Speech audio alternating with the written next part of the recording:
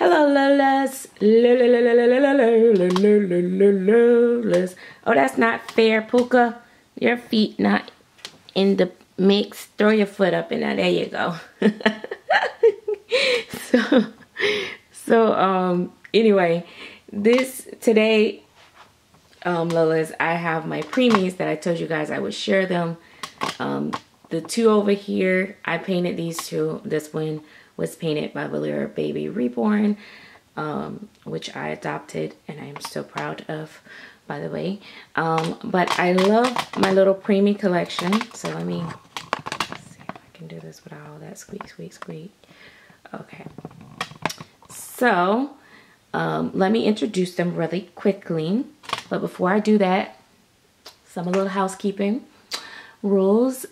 Make sure you hit that red subscribe button. Click the bell to be a part of the notification squad. Don't forget to give this video a thumbs up. Go ahead and do that now. Leave me a comment below so I can know your thoughts on what you're thinking. And also, guys, if you're not a part of the Chatterbox, you can join. It is $1.99. You do have to be at least 18 years old or older to join. It is for exclusive live streams, and we do get loose in there and have fun. It is once a month, guaranteed, but often I do a little bit more. But anyway, so the first baby is Tink by Bonnie Brown, and then there's Half Pint by Marita Winters, and Mick Asleep by Audrey Stoetti. So they are about all the same length. Let me see. So they all are, you know, about the same length. Oh, that shadow over her foot was making it look really crazy. But anyway, they're all about the same length, you know, give or take, but the size is different. So, Piper is the tiniest as far as like her limbs are really like really tiny. It's super skinny. And then Tink, and then Mick. So that is those are so it's Zuri, Piper, and Lily Grace. Got it? Zuri, Piper, Lily Grace. Let's say it again. Zuri, Piper, Lily Grace. Those are their names. Okay. So anyway, I just thought I'd just come on and show them. I mean, it's nothing more than they're just cute little babies, and I like them sometimes because it's like for these babies, like these size babies, is more of the love for, you know, preemies, and their preemies are so special. But and you just want to care for them and love them or whatever.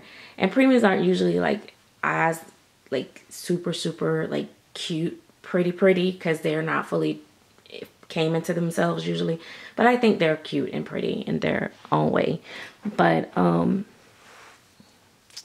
yeah, so, and they all have tummy plates, so I'll show you their tummy plates. So this is Tink tummy plate, so it's a half tummy plate, and it's, you know, non-gender.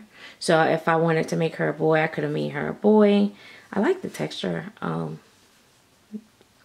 that she did on this one as well. So that's her tummy plate. And then this is Piper tummy plate. So, and of course I like my own texture. But yeah, so it's more of a full chest part. Although she forgot to put like little baby bumps up there, so kind of have to, you have to kind of put an illusion. I didn't really like draw them on, like some people actually drew them on and stuff. I just didn't bother with it. It's not that serious. So, yep, so that's her tummy plate. All of them actually don't really take away from their cuddle factor, believe it or not. But they are definitely still more cuddly without the tummy plates, of course. And then this is mix tummy plate. I don't know. Let's see. So, yep. So you see the little veining and stuff like that, and I like her texture too. Mick is more when I was doing more of the like satin look, so she has more of a soft sheen to her, but she's not looking like, she don't look like a little greased up baby, but she does have a soft sheen to her a little bit, which I like. It just gives them more of a like skin-like look. But yeah, they have their tummy plates. This tummy plate, in my opinion, though, to be honest, I actually, if I paint this sculpt again, I actually would buy a different tummy plate, because this tummy plate, I like it and I love that it push out and stuff, but I feel like it don't come up further enough up at the top. So the next, I have one here to paint. I think I'm actually gonna buy another one, another tummy plate, or I have another tummy plate actually. I think I might use that one on it. I need to try it on though first, because it might be I don't know if it's wide enough. But yeah, I'm not gonna use the same tummy plate. So yeah, so different in skin tones is like this. So isn't that crazy? Like, look, skin tones is so different, right? Beautiful though. So many different shades. I love it.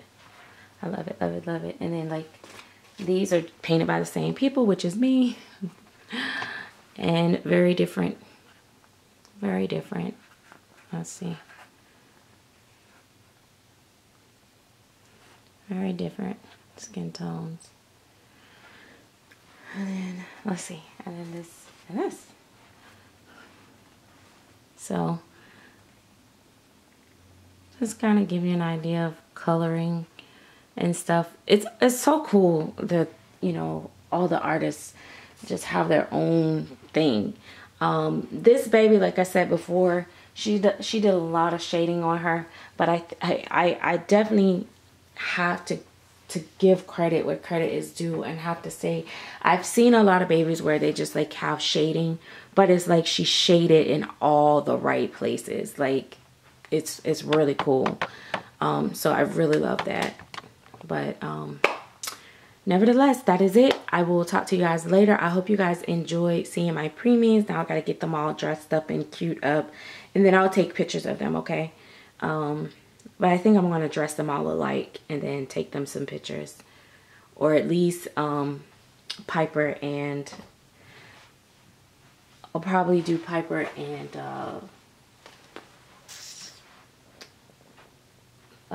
Zuri. I can't never say her name, remember her name, which means it's probably because it doesn't stick with me.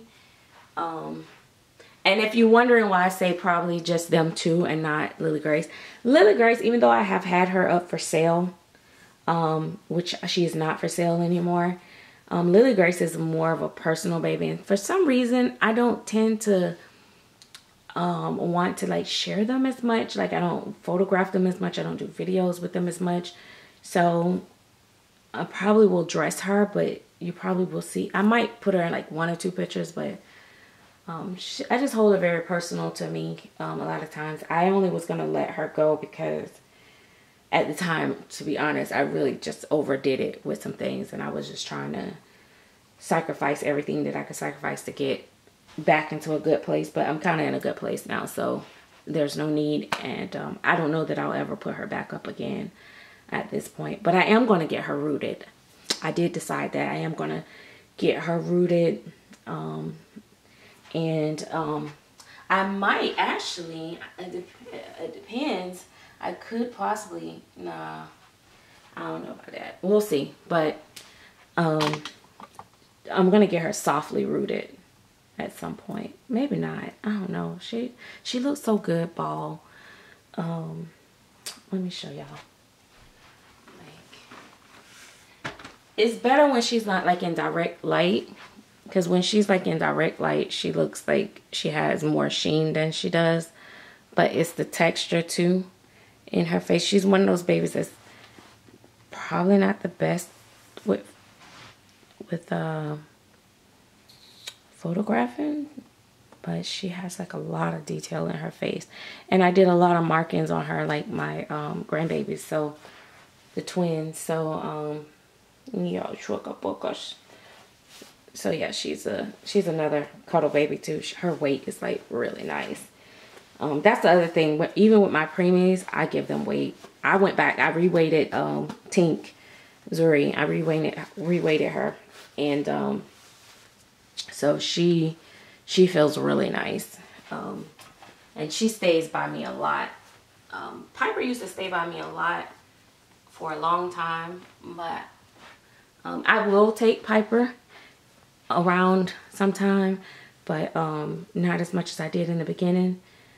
But yeah, I don't know, my preemies are very special, but they're always out where you can see them. So yeah, but we'll see you guys later. Thanks for watching. Bye bye.